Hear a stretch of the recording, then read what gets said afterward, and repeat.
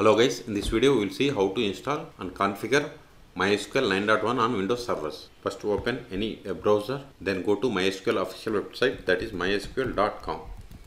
Then click on downloads, then scroll down, click on MySQL community downloads, click on MySQL community server. Then see here we have the 9.1, 8.4 and 8.0.40. okay, so we are going to download this 9.1. so click on this download button.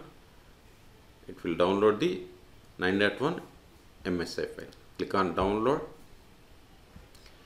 click on no thanks, just start my download. See, download has been started and its size is 118 megabytes. Wait until download completes. Go to downloads folder. See, download is completed. Now go to downloads folder. Double click on this MySQL exe file. Click on next. Select I accept the terms in the license agreement and click on next. See, here we have the three types: typical, custom and complete. Let us click on custom. See, here we have these options. Okay, so click on complete, click on install.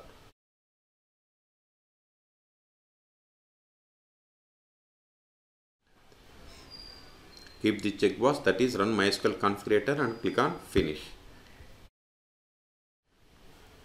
Click on next. See, this is the data directory. If you want to change, you have to click on this browse button. Otherwise, click on next. See, the default port for the MySQL is 3306. So click on next. Here provide the password for MySQL root user. If you want to create new user, you have to click on add user. Otherwise, click on next. This is the service name in services application. Click on next. And this is the account for this MySQL service. So click on next. Select grant full access, then click on next. If you want to create this sample databases, you have to select these two check boxes. Otherwise, uncheck it and click on next. See, this is the summary.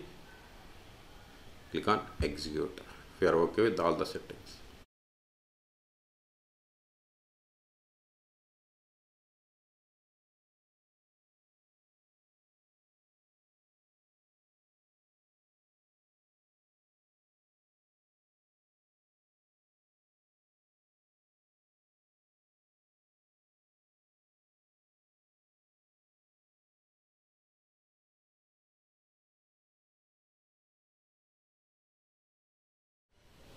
See, configuration applied successfully. Click on next.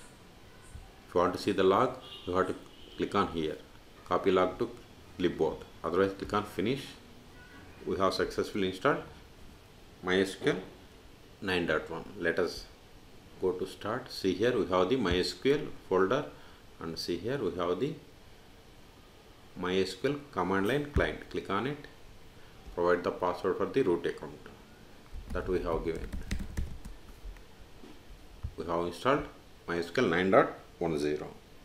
Verified databases, show databases. See, these are the list of the default databases comes with installation of MySQL, and this Sakil and World are the sample databases.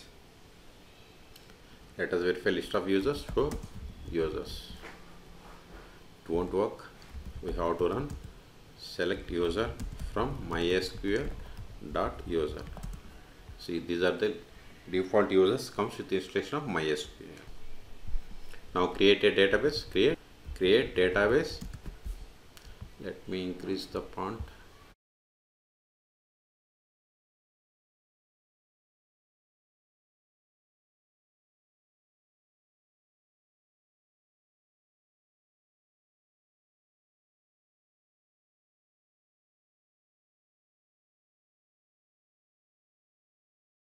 Database R2 schools.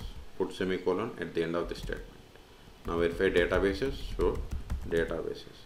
See, here new databases. To switch to this database, we have to run the command use database. Now show tables. See, we don't have any tables in this after schools. So let us create a table. Create table.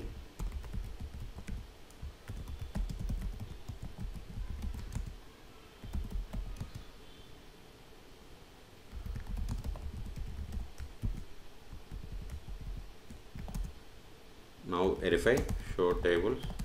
See, new table is there. Insert data into this table.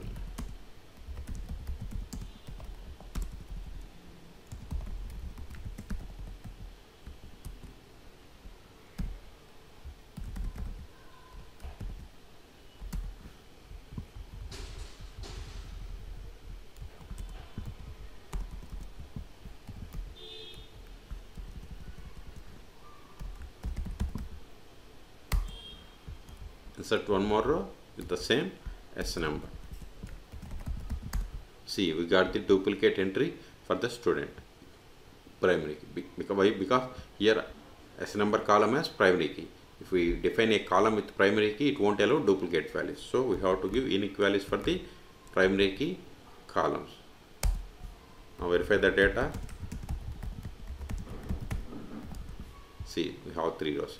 If you give star, it retrieved all the columns. But if you want particular columns, give like S name from student. Select S name from student. Okay.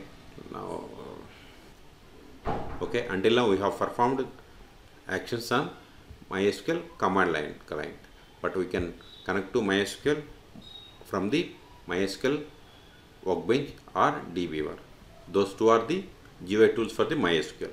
Install MySQL Workbench. MySQL.com. Go to the same site. Click on downloads. Click on MySQL community downloads. See, here we have the MySQL Workbench. Click on it.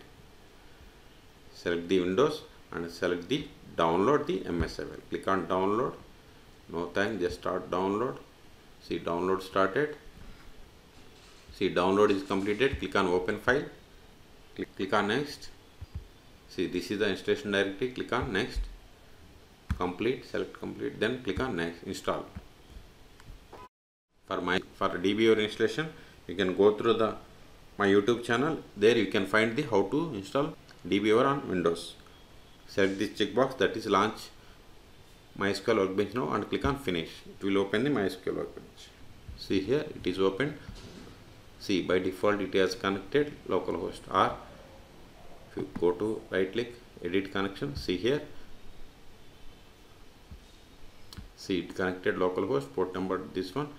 Then click on close. Now it will ask the password. If you click on it, see, we have to provide the password for the root account.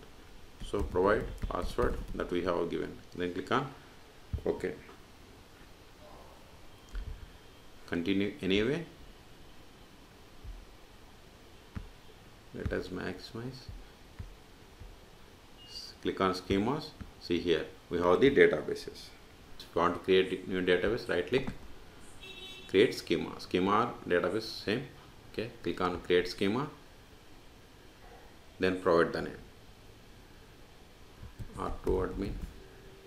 Then click on apply. Click on apply again.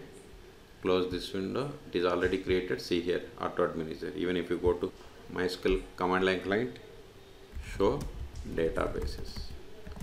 See, new database R2 admin is there. Last step, we will see how to stop, start and restart MySQL service on Windows.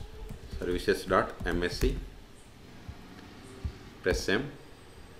See, here we have the MySQL 9.1. Okay, if you want to restart, right click, click on restart. If you want to stop, select stop. Or just select the service, and see, here we have the stop restart and stop restart options.